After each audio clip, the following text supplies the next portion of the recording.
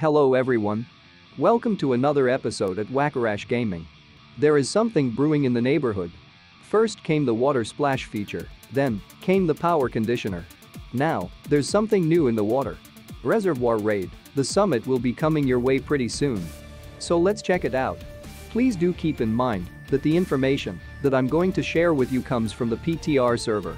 Generally, most of the releases in the PTR server has found its way into the live servers.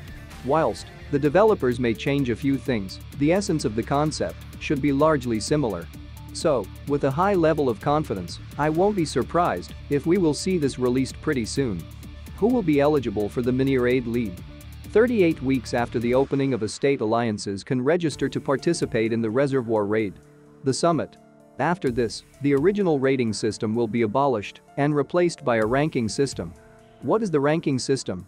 There are 5 ranks in the ranking system: bronze, silver, gold, platinum, and diamond. When a new season kicks off, alliances are assigned initial ranks based on their relative strength. Whilst this could be subject to change, here is an idea.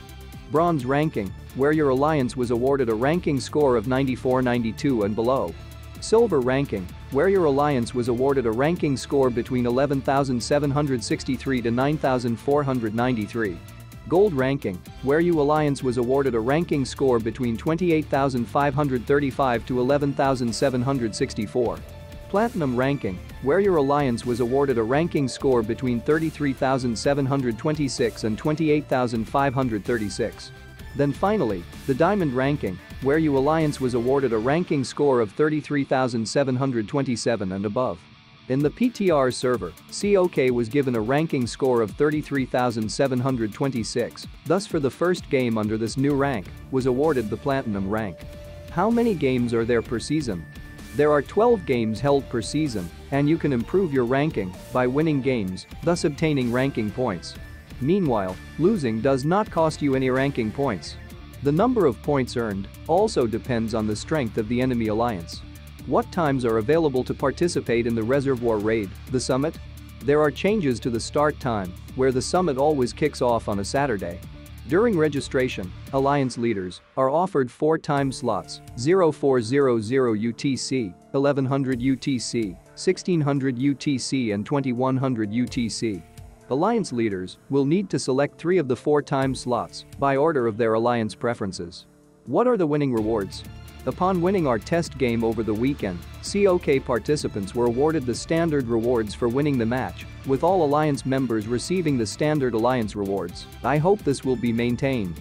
In addition to this, at the end of each season of the Reservoir Raid, the summit, alliances are issued amazing rewards based on their final rank and number of wins achieved by their alliance.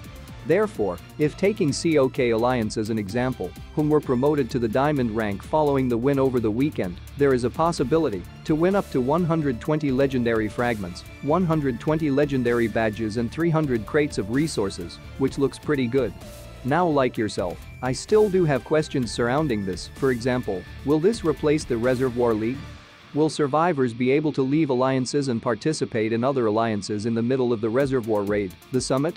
Will the Reservoir Raid, the summit, be every Saturday, or will it be every other Saturday? I'm very sure folks here will have more questions, and whilst I do not have the answers immediately to all your questions, I can surely collect these and try my best to find it out. Well, that's all folks, thanks for watching. If you like my videos, please do subscribe, leave a comment and turn on your notification bell for more amazing videos.